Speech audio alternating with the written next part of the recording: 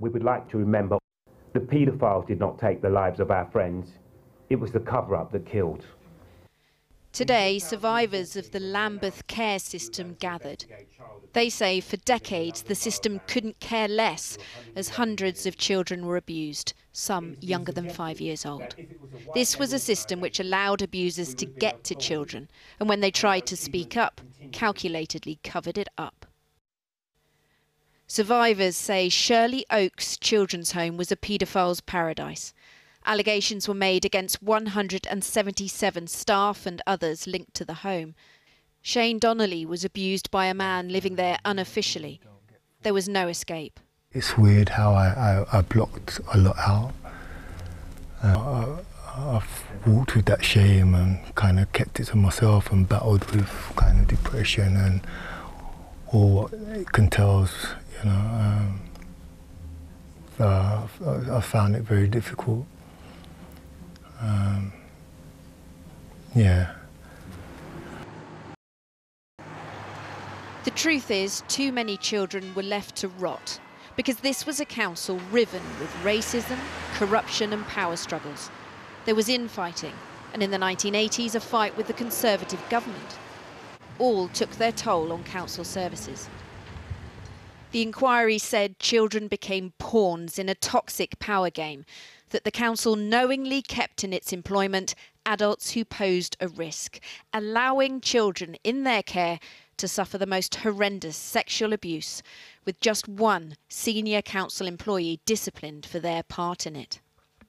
Well, they were so focused on their battles with central governments that they actually just left the people in their care without any focus by those very people that should have been looking after them.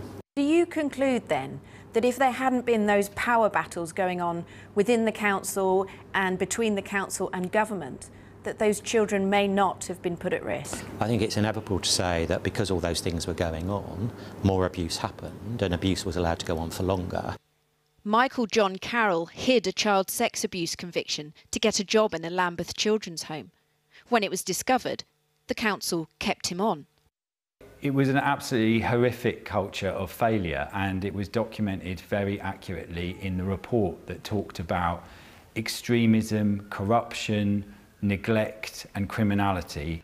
But these survivors say the inquiry has stopped short of the full truth, an organised paedophile network in Lambeth.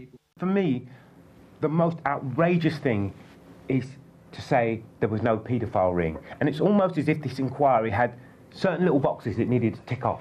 The police were not complicit, there was not a paedophile ring. How dare you? Tonight, the Metropolitan Police apologised for missing chances to identify offenders. But the people in this room want a new inquiry into Lambeth, saying the truth still hasn't been told. The award-winning author Alex Wheatle was placed in Shirley Oaks Children's Home when he was just 3 years old. He was sexually, physically and racially abused there. I talked to him earlier about life at Shirley Oaks and he told me about his distressing memories.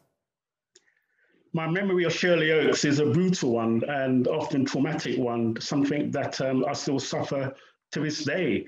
I have triggers all the time, at least perhaps once every 2 weeks or sometimes once a week, when I look back and think how I was severely brutalized physically and sexually. I mean, so, as you say, you were the victim of sexual abuse at Shirley Oaks and some horrific physical abuse too. Yes, I was. And it took me many, many years to get over that trauma. And indeed, sometimes when you're that young, you're not even realizing or understanding that this is abnormal. You kind of normalize it in your head, thinking that this is your everyday existence and it's okay. But the sheer number of staff who faced allegations within Lambeth Council looking after children is extraordinary, isn't it?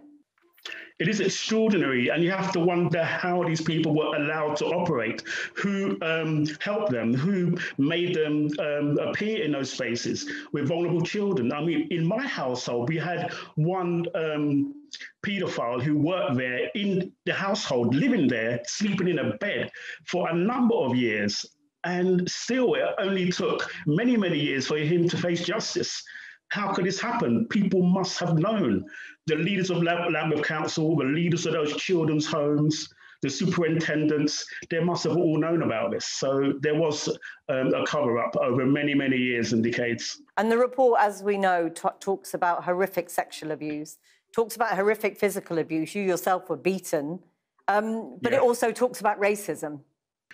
Well, one of my early memories, Jackie, I was a young child, maybe 6 or 7, and it was visiting day, and yet I had no one to visit me. And I turned to the house mistress in my household, and she told me that, oh, they're gone back to the jungle because they left you on the dock at Tilbury. So that was a kind of racism that I received at such a young age. And you kind of normalize it, you kind of believe it, that this actually was the case. I believed that for a number of years. I mean, you've obviously become, since then, a hugely acclaimed writer. You got an MBE from the Queen. Do you ever put things like this behind you? Can you ever put it truly behind you?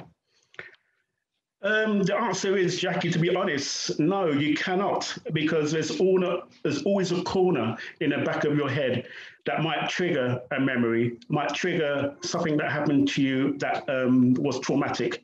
And so I think over the years, for me, I've learned to live with it. And in the last year, they have begun to pay out compensation to some of the survivors. I just wonder, though, can it ever repair the damage? No, I don't think it can, because the damage is too deep that money cannot repair. It really can't. And I really hope, as a legacy of this, that the country takes breath and asks themselves, how can this be allowed to happen on their watch, if you like? We're meant to be a civil country. And so it's quite disgusting what had occurred. And hopefully we can all learn from this, not just the police, not just the social services, not just the authorities, but everybody needs to keep a lookout for what these kind of things can do to young people and indeed older people. Alex Wheatle, thank you so much for talking to us today. Thank you. I appreciate your time. Thank you, Jackie.